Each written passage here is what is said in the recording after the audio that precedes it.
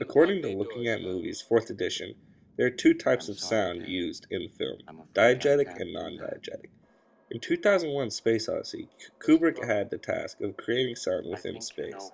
As we all know, space does not have sound, so how does one approach this dilemma? Kubrick's approach of diegetic and non-diegetic sound makes 2001 Space Odyssey one of the most revolutionary films in sound design. Diegetic sound originates from within the film's world. These sounds come from the film's characters or from events within the film. Think back to the scene where Dave is talking to Hal. Where the hell did you get that idea, Hal? Those sounds originate within the world and let the viewer know the relation between the two characters. Non-diegetic sound is sound outside the world, a score or different effects that are assumed to be unheard by the characters.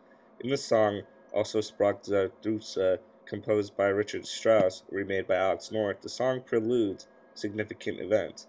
Even though the characters don't know, the viewers realize the significance of the events to come. Ambient sound is another form of diegetic sound. Ambient sound comes from the background the film is being filmed in, such as the noise behind Dave. We're going to find that rather difficult. Hal, I won't argue with you anymore.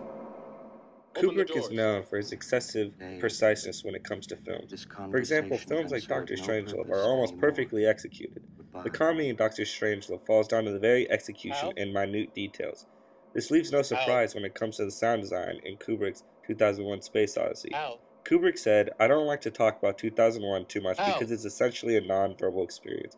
It attempts to communicate more to the subconscious and to the feelings than it does to the intellect." Kubrick paved the way for revolutionary design. Look at movies such as Gravity by Alfonso Cuarón.